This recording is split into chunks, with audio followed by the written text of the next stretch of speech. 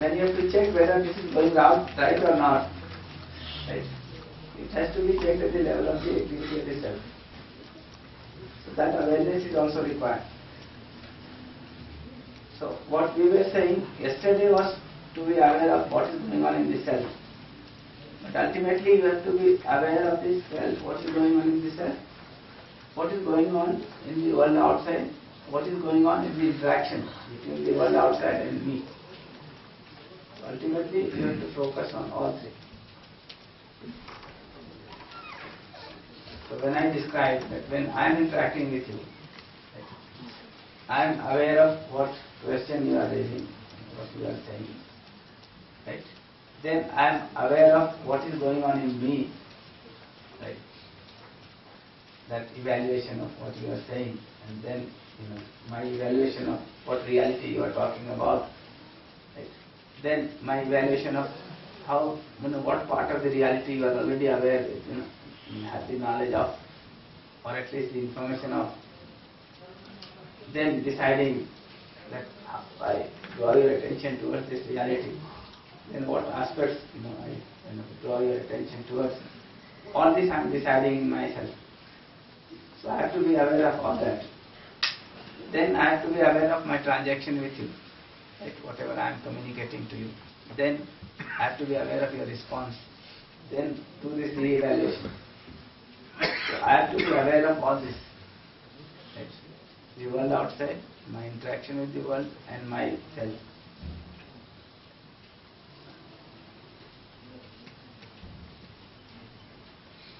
And ultimately, if you look at the scope of this total thing, I have to be aware of this whole coexistence. Right?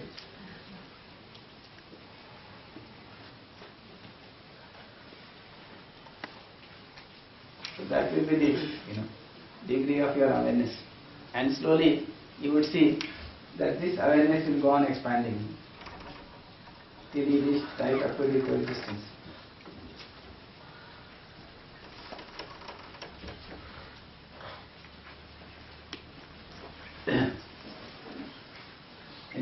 Interesting enough, we have been doing that we have made some assumption about our own self, made some assumption about our own purpose. And now we think that everything else is a means to reach our goal, our purpose. Right? So as a result, neither are we aware of our own self, nor are we aware of the other, nor are we aware of the real relationship between this the world outside and me. Right? All those are fundamental. That is why how you can go on kind of exploiting the other human being and exploiting the rest of nature, all that, and it still not feel satisfied. That is what is happening, right?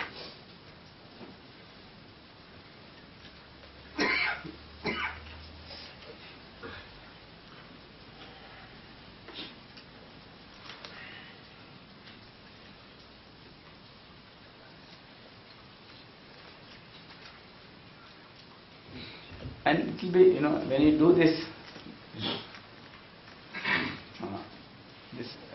practice for self-awareness, awareness in general, you would realize that this is the most enriching thing to do. Just by way of becoming aware of your own self, it is so enriching for you, so comforting for you.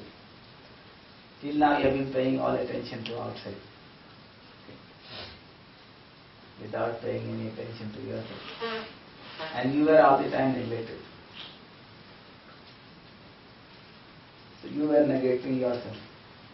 And you were trying to get the importance from others. So that is what has been happening.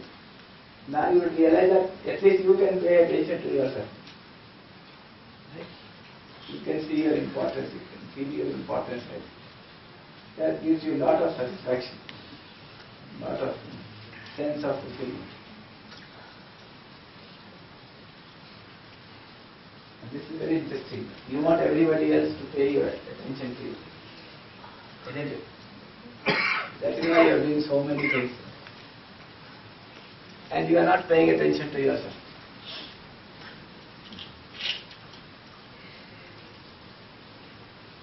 When you start paying attention to yourself, this is very fulfilling for you, very enriching for you, very comforting for you. In fact, all these days, sitting for 8 hours is possible because the whole exercise is paying attention to yourself.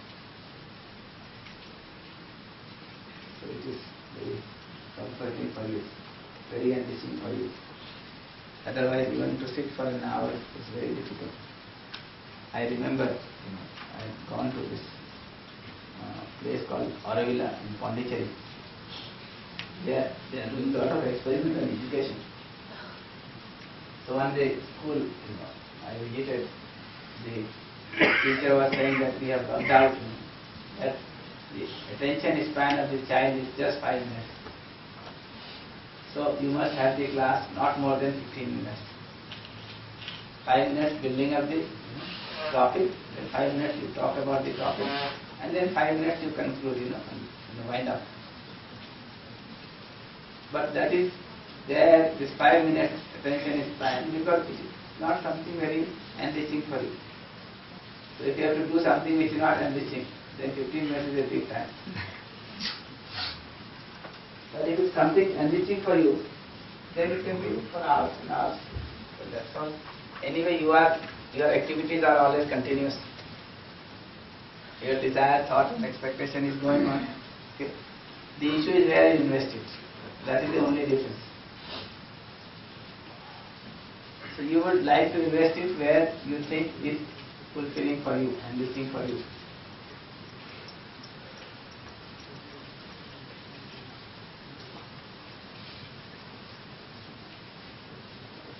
Okay. So, if you look back, what we said is that in last 6 days, what we have been trying to understand is essentially this coexistence. Okay.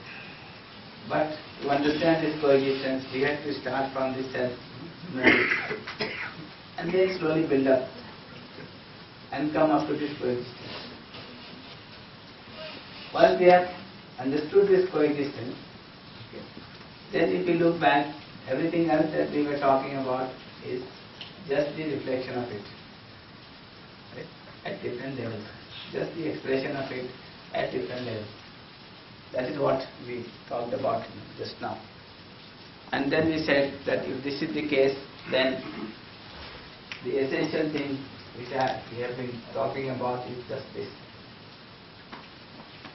The existence is equal to coexistence. It is in the form of coexistence. And this is ever present. This is ever present. Not that you have to create this. This is one thing. The second thing is that if this as given, what do I do as human being? So all that human being has to do is to understand this coexistence and to live in this coexistence. Understanding of the coexistence, right, results into happiness. Living in coexistence results into happiness. That is what we said the very first day. Understanding of the harmony, living in harmony, leads to continuous happiness. So that is what we said the first day. To understand the harmony and to live in harmony. Right. Now we will say to understand the coexistence and to live in coexistence. Right. Leads to happiness. Right. To continuity of happiness. And that is what we want as a human being. This is what we desire as human beings. So this is all that I need to do, to understand the coexistence and to live in this coexistence. Right. What else is required?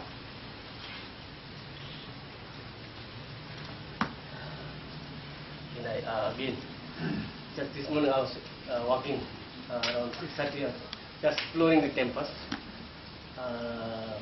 when I was just thinking about this existence, coexistence, and just walking around, suddenly I am aware that I have this certain isolated part of that end, other end.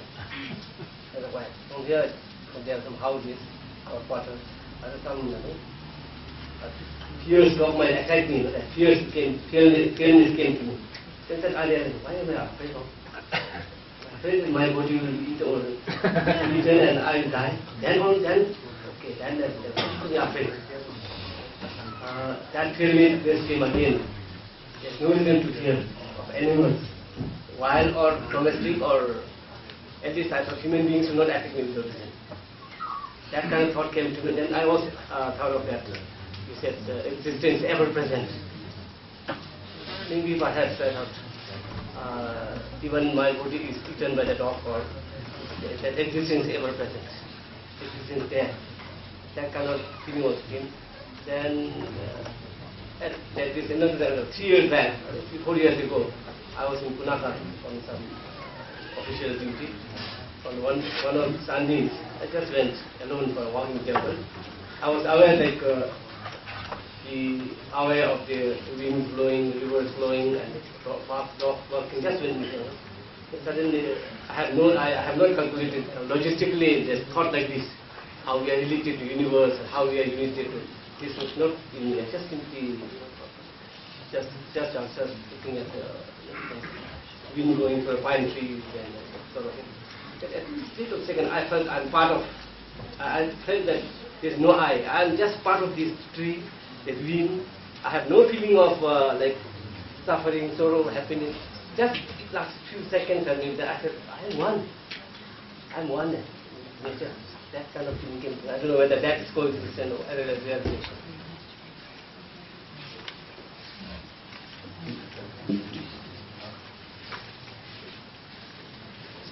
Yeah,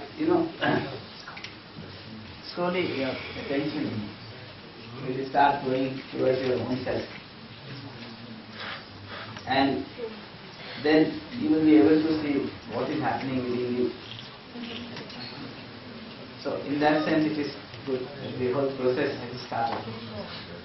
Regarding the last point that you made, when you say coexistence, it means I can see myself, I can see the other unit, I can see this space, and I can see that these units are submerged in space.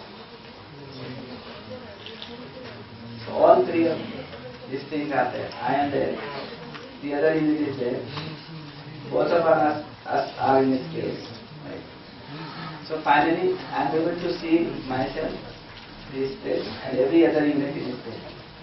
That will be the meaning of this, being able to see this place. So I am there because I am seeing this thing. So I am seeing, so I am there, then the other units are there, then the space is there, and all the units are, including myself, is in the space, in coexistence with the space. So ultimately I can see that everything is related to me. Because the space is all pervading. Everything is submerged in space. I am also submerged in space. And therefore I am related to every other unit. Every other unit is related to me. So that could be the meaning of realization of the coexistence.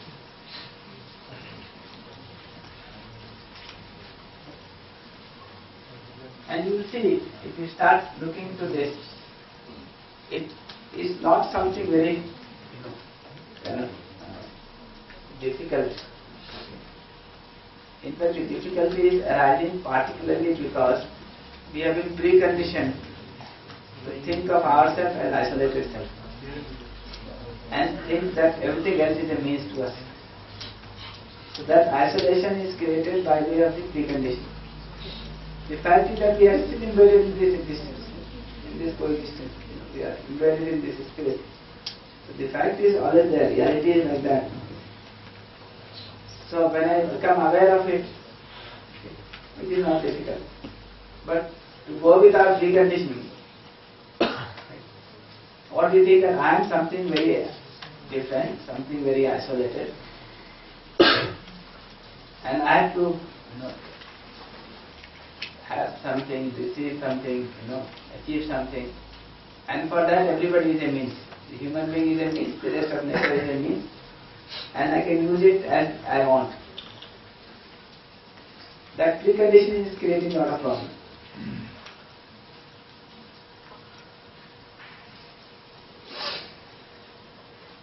Okay, so what I would do is that take this, and further expand it if So I said this is the essence of what we have talked about. The existence is equal to coexistence, which is ever present. All that human being has to do is to understand this coexistence and live in this coexistence. So this is the essence of all that we have talked about, right? Now with this essence, then we can now expand back, and see how it unfolds itself. So that is what I would do.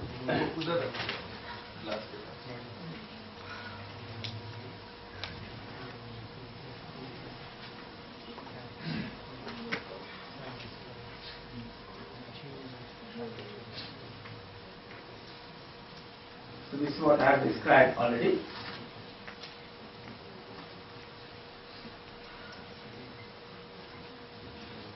So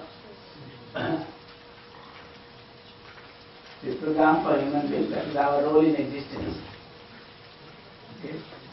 has to do two things. One, understanding the coexistence, and to live in coexistence. This understanding of coexistence can be further expanded to these two parts. To understand this coexistence and to ensure the feeling, the thought of coexistence. Right?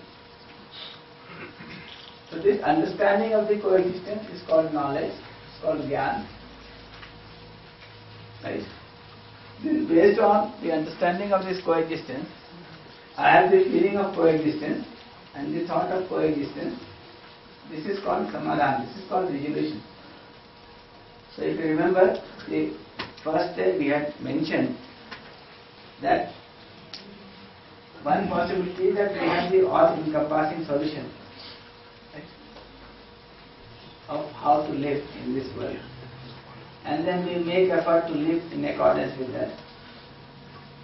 In the meantime, if there is some problem, we make the analysis of this problem and we try to get rid of the problem. Rather than just trying to get, begin with analyzing the problem and trying to get rid of the problem. That is what we are doing.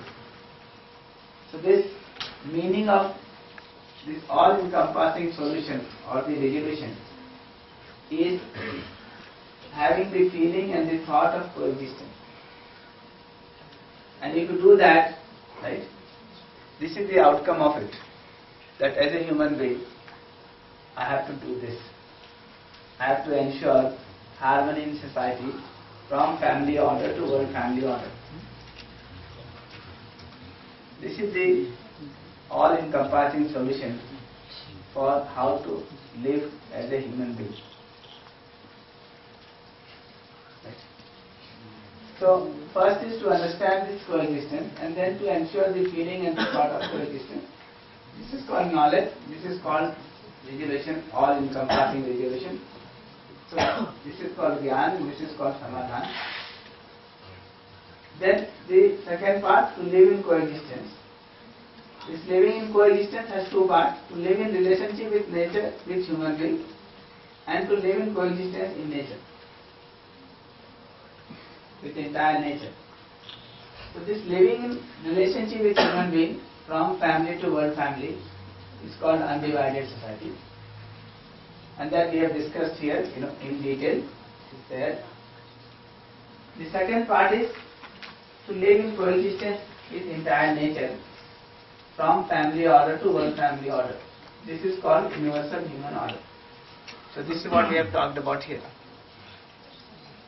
Right? So this understanding of the coexistence is here, this understanding part, right, here. Then having the feeling and thought of coexistence, which is here, this part. Okay. Then living in coexistence. Part 1 is living in relationship with human beings from family to world family. then living in relationship with the entire nature from family order to world family order. This is all that we have to do as human beings. What do you think? What else is required?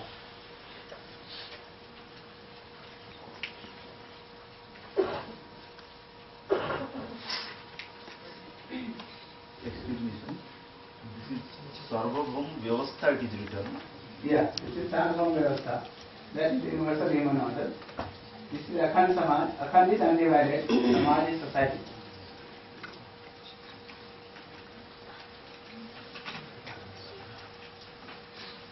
So, right understanding, right feeling, okay?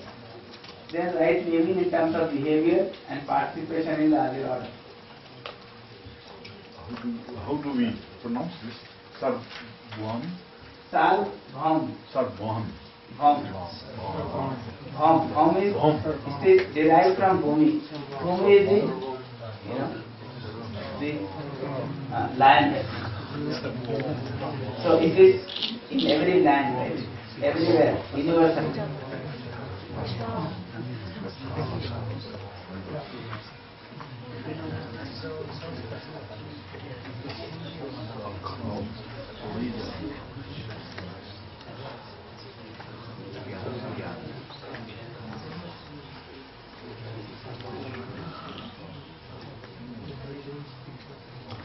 So you can see, this is something which has to be done by every human being to understand this coexistence, to have the feeling and thought of this coexistence, then living in coexistence with human being and living in coexistence with the entire nature.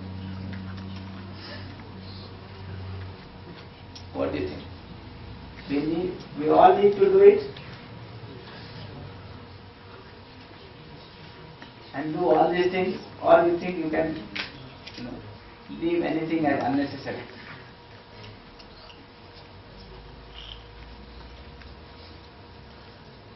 Every one of us needs to do this, or you think that some of it is unnecessary?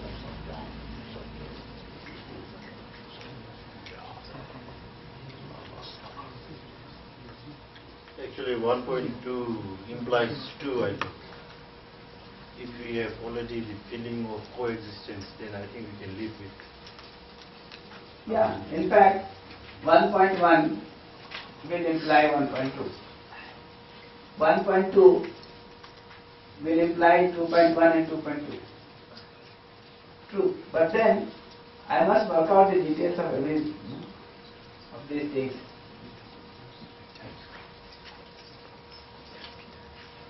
So it is true. If 1.1 is there, if the understanding of coexistence is there, we will have this feeling of coexistence. We will have the thought of living in coexistence. And then if I have this 1.2, I will have this 2.1 and 2.2. So the core issue is to have the realization of coexistence. Right? Everything else will follow. Then, but it is necessary that we describe every of these things. Because anyway we have to work out the details, right? And pass it on not only to ourselves but to the next generation through process of education. In that sense, all this description is important.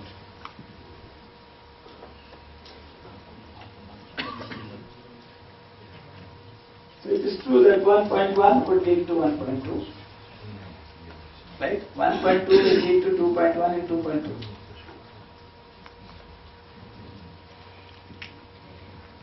That is why right from the first day we are saying right understanding is the first priority for human being. Right? And this right understanding means understanding the coexistence. Okay? Yes, sir. I think for this is the best thing to do. But for this, actually, we don't need to learn so many things. We have to de-learn so many things which we have learned so far. in this book also, there is one reference about Ivan Illich's Energy and Equity. But there is one more book by Ivan Illich, De-Schooling Society. That book is also there, and mainly basically, of course, I am not talking about Bhutan. In India we have learned so many other things like caste and so many things. We have actually to do de-learn. Then we will be at the best level there. Yeah, but see, first you have to understand what is right. Then in the light of that, you will be able to evaluate what is not right. Okay.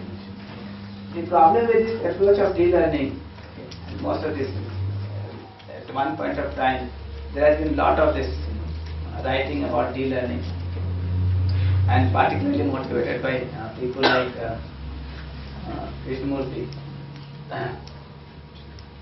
that you have been preconditioned, okay, and which is creating problem for you. Right? So you must try to get rid of this preconditioning. Okay? So de-learning, freedom from the known, right? And things like that. But the point is that you cannot create vacuum there. Okay? You have to fill it up with the right thing. When you fill it up with the right thing, then you will be able to evaluate all this dirt that you have accumulated and also get rid of them. So now what we are doing is we are trying to understand what is right, and we have to make this effort now. Once we understand what is right, then we can start evaluating what is not right, which we have accumulated. So then de-learning will be faster. Okay? But de-learning itself is not sufficient. Most of these people, they have talked about this de-learning and they don't know what to do with it, how to fill this gap. And that is why majority of these schools which have been along the line of this de-learning, okay, at one point of time they get stuck. That you are de-learning, okay, then what do you do? Do you have to fill it with something? Or you have to keep it in vacuum? So that has been the trouble with many of these schools, including the one in which I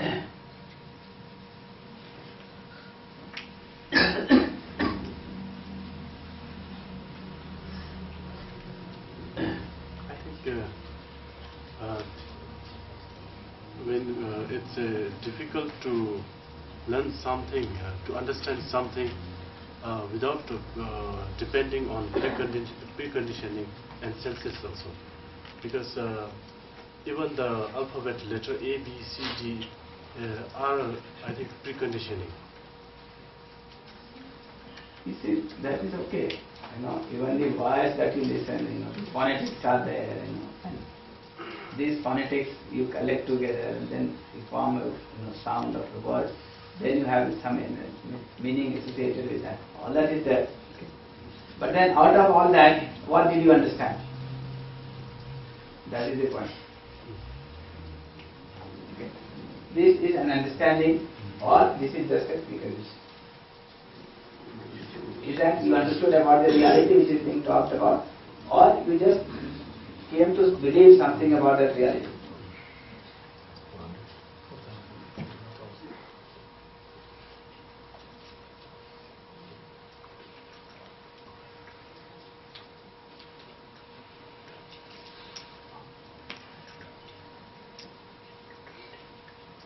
Right. So if you look at this is each one of us need to do, right? And this is what we need to pass on to the next generation through education and sanskar.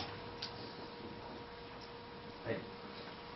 So if this is done, this is what I have written. These two, being ensured by human beings, the result will be undivided society and universal human order on earth, in which harmony and peace are very natural outcome. And there is every provision for it in the existence, because the existence is by way of coexistence. So existence is in the form of coexistence, it is ever present. Therefore there is every provision for this to be there. And what I need to do as a human being is to understand this harmony and live in this harmony. So this is the core of what we have been discussing on this stage. Right? This is the essence.